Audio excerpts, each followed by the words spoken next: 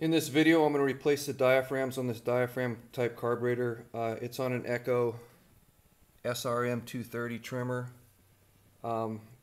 It's a Zama carburetor. Before I ever work on a piece of equipment, I always clean it. I use general purpose cleaner to clean the grease off this carburetor and the surrounding area. I did spray it with some mild brake cleaner for those hard to clean areas. I almost never use carburetor cleaner on these because it's just too strong. First thing you want to do is remove the air filter cover, unscrew the wing nut.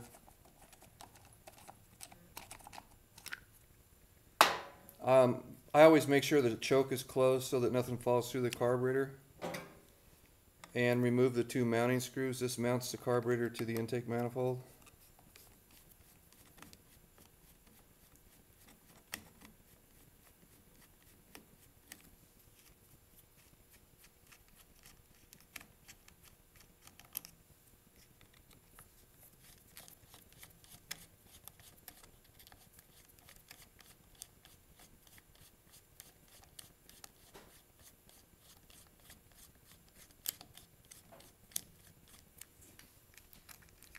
Remove this piece.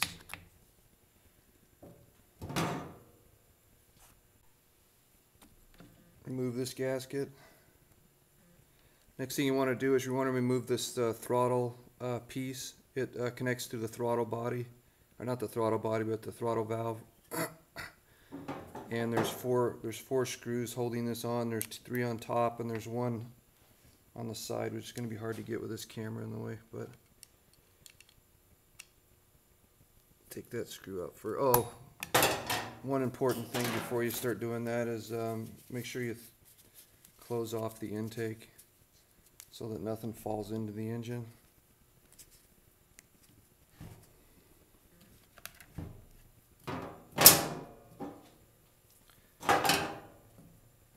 Remove that screw.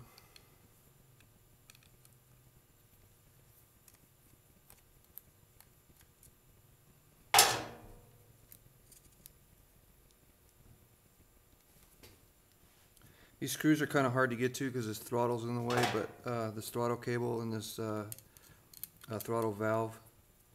But while the throttle isn't open, you can remove this screw.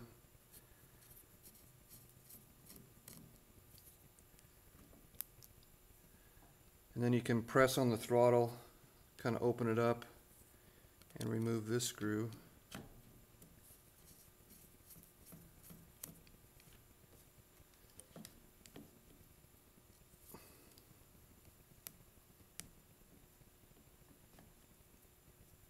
And you can get the last one.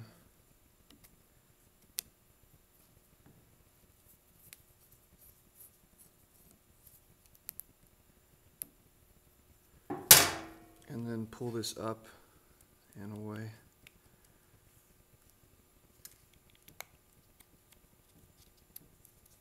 You can move that out of the way. Next thing you want to do is remove the hoses.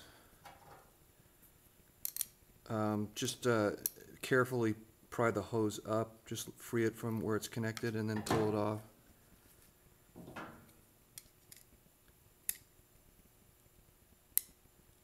Be careful not to break anything. And the carburetor is free. This is my new parts from the rebuild kit. This is my metering gasket, diaphragm, and the other parts here. I like to lay all this stuff out before I start. This is the gaskets for the fuel pump on the carburetor. This is a rebuild kit. If you can read that, it's RB-107. Okay, this is the fuel pump side with the, they got the primer bulb, and this is the metering side of the carburetor. So I'll start by disassembling this. Move the screws.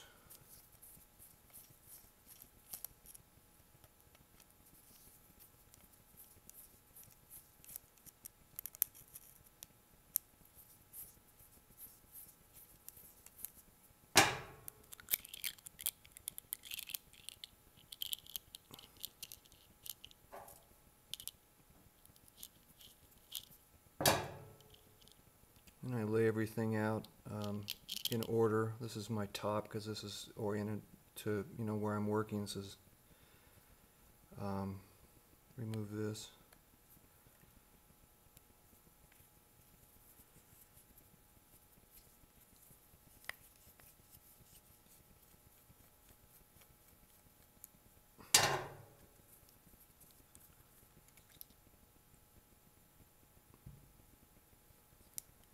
There's my gasket and diaphragm. It's kind of brittle. I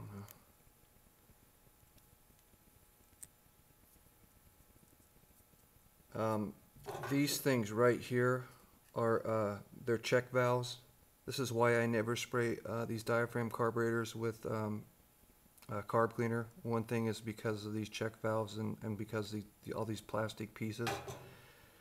Carburetor cleaner is too strong. I'm going to clean this carburetor using an ultrasonic jewelry cleaner and you know, a cleaning solution and water. And I found that that's the best way to clean these. I'm going to lay that down in order, and so I know how to reassemble this stuff. Now I'm going to start on the metering section. Move the screws.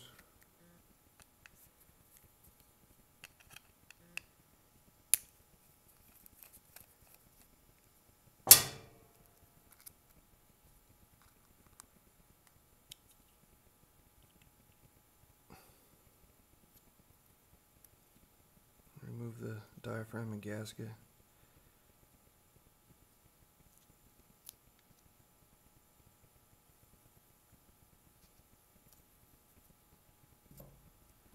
I know how that goes on. It's gasket first and then diaphragm. And then there's one other thing.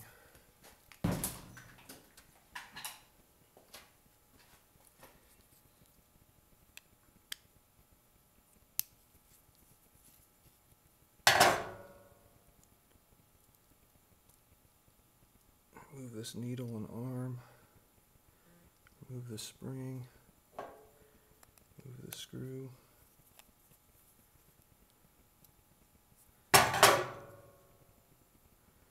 Also on the other side, there's a screen, an inlet screen on the fuel pump side that you can remove and replace it with a new one. I'll do that right now. Just take a hook and gently pull it out.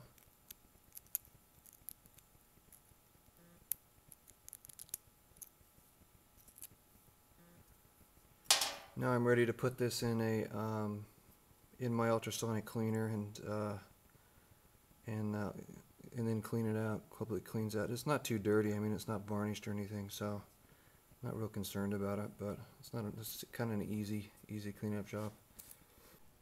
This is my ultrasonic cleaner. Got it at Harbor Freight. It was like 80 bucks. I'm gonna clean this for about let's see. For about 16 minutes. It's got a heat function, so it heats up the cleaning solution. It's my main body of my carburetor. I'm going to put that in there, and the plastic piece with the check valves for the primer bulb. I'm going to put that in there. This won't hurt plastic. That's the great thing, and it's not toxic, so it's really great for you know, these mild cleaning jobs. I mean, if the carburetor's really dirty, if it's been set for like 10 years and it's getting caked on varnish, you might have a problem. You might need probably better just to replace the carburetor. But for these small jobs like this thing is great.